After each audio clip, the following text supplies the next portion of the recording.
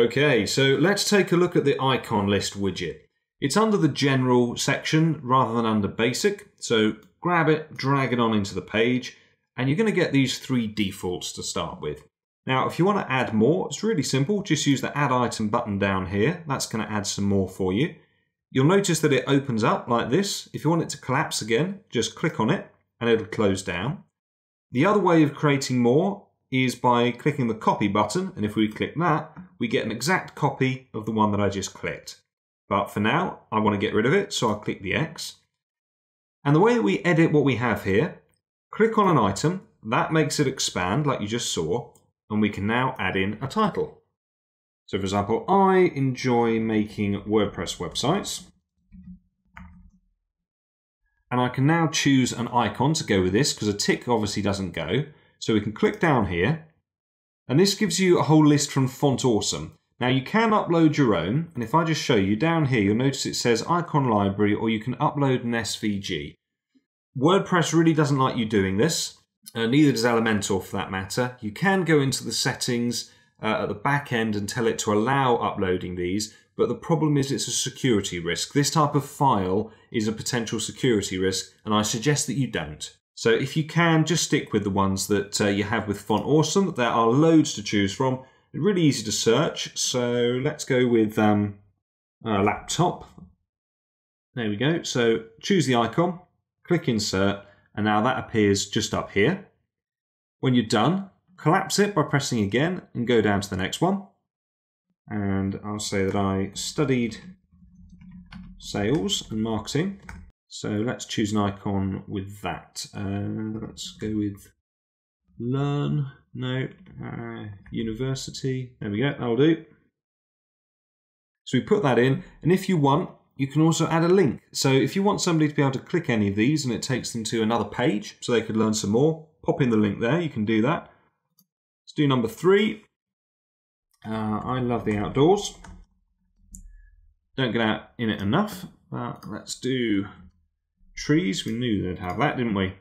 And let's do one more. So add an item, choose a title. Now we have lots of pets, so let's choose dog. That's going to be the most easy, isn't it?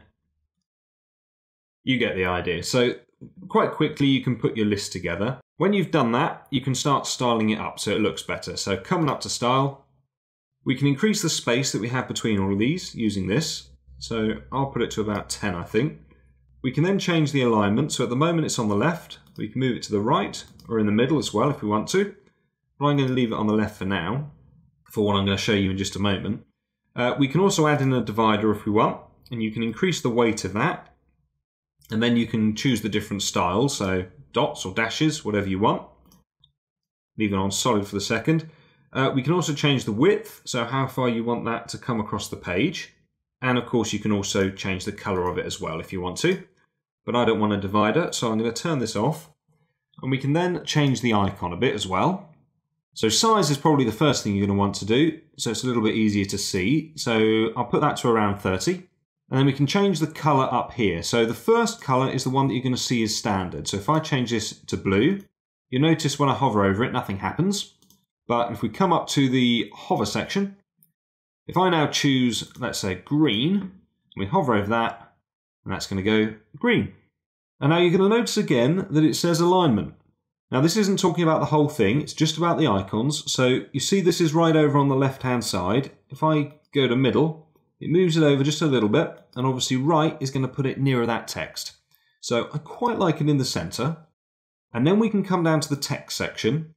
And now you have text indent, so we can move the text further away from the icons, and then we can of course increase the size of the text as well, so that's under typography. If you're not sure how all of this works, just watch my video on Elementor text editor or Elementor headings. They're part of this playlist, and you'll be able to see exactly how to use all of these settings. And then once again, what we can do is choose our text color that we see here, and also the hover color. So again, if I wanted this to be blue, and green, I can do that. And then it's all just going to change when we hover over it. But now, if we wanted to make this look a bit better, we could add an image behind it. So come up here to our section settings, And then we can go over to Style. Under Background, click on a classic background type, and then come on down to choose an image. I think we'll go with this one, that looks quite good. And then the first thing you're going to see is pretty much nothing, because it's all far too zoomed in at the moment. So what we want to do is come down to Position, make it center, turn the repeat off, and change the size to Cover. And then, still under our section settings, come up to Layout, and change the layout height to minimum height. And we just increase this a bit, maybe about 550. And that now means that we can see the image. The only problem we now have is we can't clearly see the text. So what I'm going to do is, still under the section settings, go back to Style, close down Background and go into Background Overlay.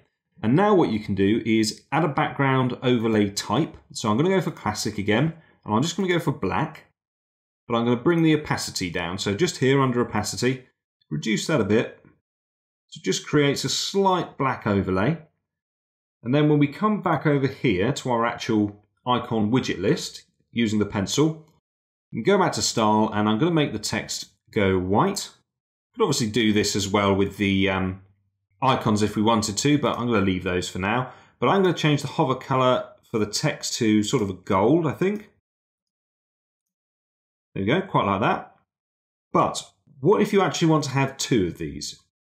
There's a couple of things you could do. We could either just come up to our column section up here, this little sort of grey square, right click that and then go with duplicate. We then get exactly the same list, and obviously what you could do is come into this list now, go into each one and change the titles and change the icons as you want so that you've got two individual lists. But the slight problem with that is if we wanted to add a title to this, we now can't do it. Because if I try and grab a heading, it can only put it over one of these. But I want the heading to be up here. So what I'll do is actually delete this again. I'll now grab my heading and I'm going to put it up here so it's going full width, and I'll center it, make it a little bit bigger, and also make it white as well so we can see it.